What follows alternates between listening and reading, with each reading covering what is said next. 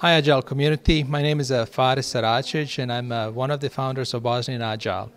I have a pleasure today to talk with Erik Schumann from Selegi Technology. He's a lean Agile coach and also Chief Technical Officer at Selegi.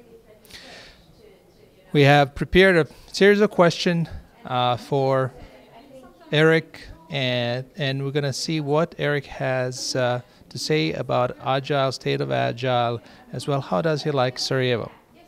So Erik, what is the Scale Agile framework and how companies can benefit from it? Oh, that's a tough question. Scaled Agile Framework is a collection of best practices for extending the reach of the Agile benefits from the teams, from the development teams, towards the whole organization, even up to the portfolio management.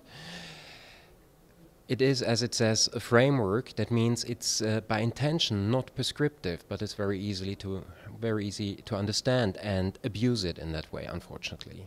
But it is meant to be tailored according to your needs, to the needs of the company that applies it, to help them getting more agile as a company, using agile and lean principles for all levels of the organization.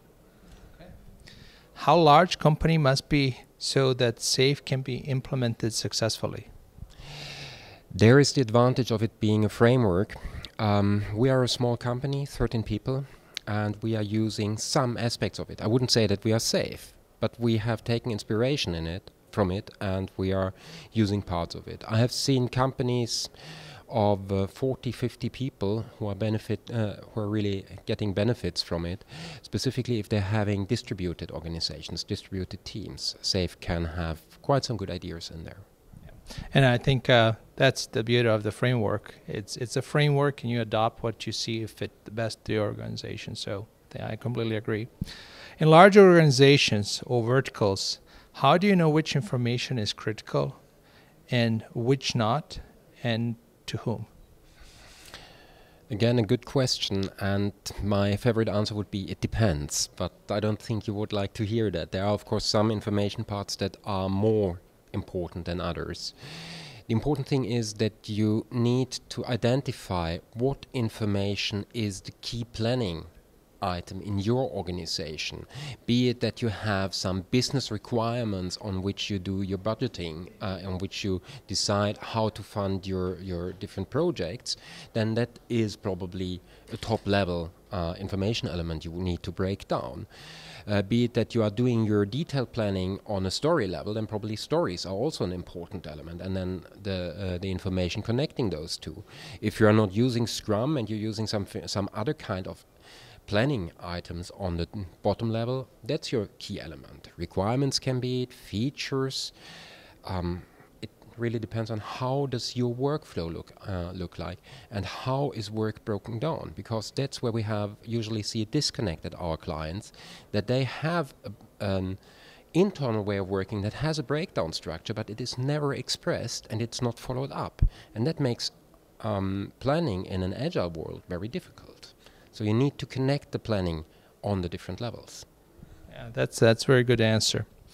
So what is the hardest part of maintaining communication consistency? That's one of the pillars in Agile, to keep the teams informed and keep either it's a vision, either it's goal, either what you're working currently on a sprint itself. Mm-hmm. One of the key elements is transparency. So that information is not only consistent, but that it is visible.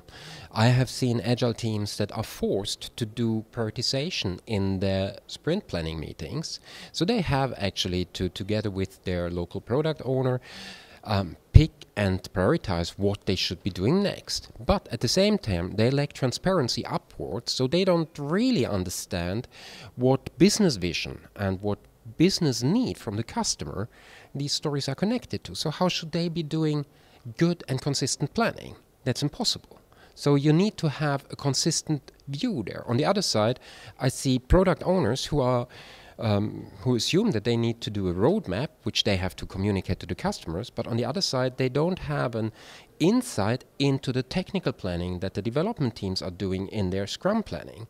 And there is a disconnect in between, which leads to the fact that the product manager assumes that his roadmap is true, But in reality, things are coming at different points in time, which are not necessarily connected to the roadmap. And that's where the problem starts. Okay, great. Agile in one sentence. Could you describe me what's Agile for you in one sentence? In one sentence, I would say Agile is a way to enable teams across all parts of the company to adapt to change and deliver to the best of their effort. Good answer. So now I'm coming to most the difficult question. So what do you like more, Cevapcici, Burek, and how do you like Sarajevo? I love Burek, especially the Spanish version. That's really hitting my tooth there. Sarajevo looks great, what I have seen until now. I have actually taken a day off tomorrow to really enjoy the city and experience it. Okay. Erik, thank you for coming to Bosnia Agile. We're looking forward to have you again in Bosnia and having a great relationship with you. Thank you.